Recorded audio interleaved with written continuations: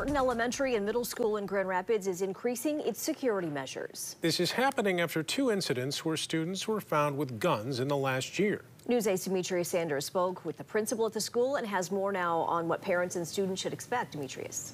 Well, today a Grand Rapids Public Schools security team conducted an unannounced weapons search using a metal detector as students at Burton Elementary and Middle School entered the building. And that metal detector is now part of the school's security efforts after 2 incidents caused concern among parents.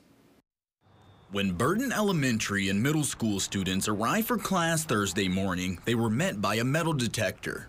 I think we're looking at lots of different ways to ensure the safety of our scholars and our staff. So this is one way. In October, a student was found with an unloaded gun, a magazine, and ammunition. Another incident happening in January where a loaded gun was discovered in a student's backpack. This leading to a meeting on February 2nd where parents urged leadership with Grand Rapids Public Schools to ramp up security. My request is to put metal detectors at the entrance. Okay. In response, a metal detector will remain at Burton Elementary and Middle School for the remainder of this academic year. We really heard our families asking for this intervention. School administration say it's not a permanent fixture and how often it will be used has yet to be determined.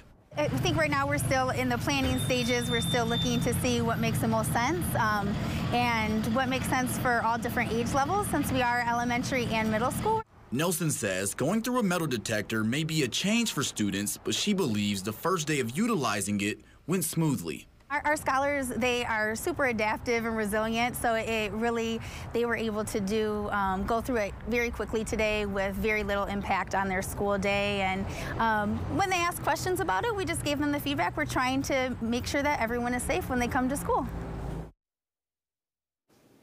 Now, I'm told there are several other buildings within Grand Rapids Public Schools that also utilize metal detectors. And in terms of additional safety measures at Burton Elementary and Middle School, Nelson says all options are still on the table as they continue to evaluate.